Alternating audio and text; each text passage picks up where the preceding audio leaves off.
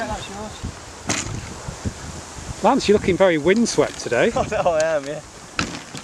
Looking quite a romantic look for all your lady fans on the Lawle Guby website.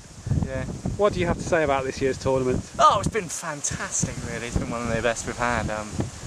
Andrew Watson's been very good today. Again, it's difficult for him because of his quality. He gets a difficult handicap. You know, Andrew Rawlins. You know, what can you say?